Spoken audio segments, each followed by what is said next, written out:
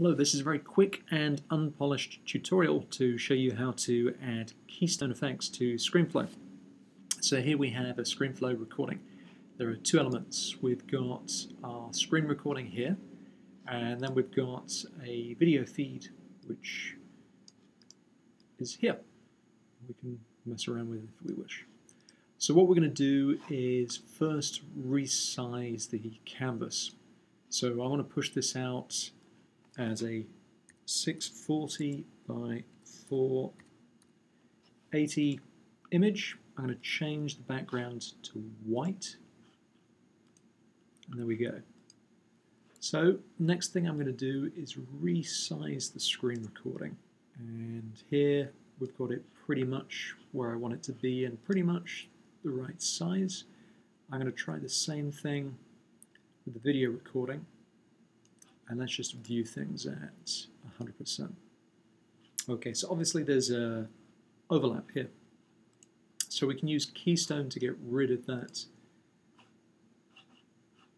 What I will do is under Video Properties, I'll highlight the screen recording and then change the Y rotation here to 45 degrees. Press Return.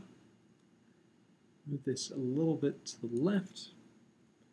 And make this just a little bit larger. To show off, we can give it a reflection and a shadow effect.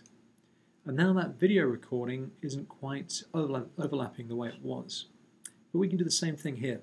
We can change the Y rotation value to minus 45 degrees, the reverse of what we had here.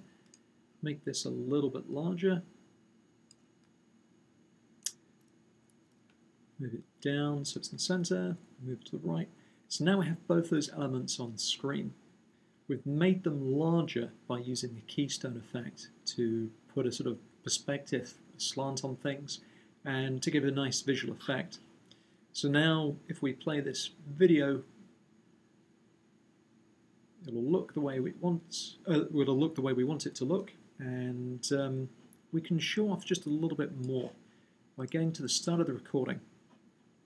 Going in just part of the recording, pressing Command A on the keyboard to highlight both tracks, and then to add what's called a video action. So here we've got a transitional point. Before the video action, we can go in and we can change the opacity to 0, so both of these elements are hidden. And now we can slide the video action way over to the left to the start of the recording. So this means when we play the recording, these two elements will now appear on the screen like so. There we go. That was the tutorial to quickly show you how to add keystone effects to a recording. Hope this was of use to you.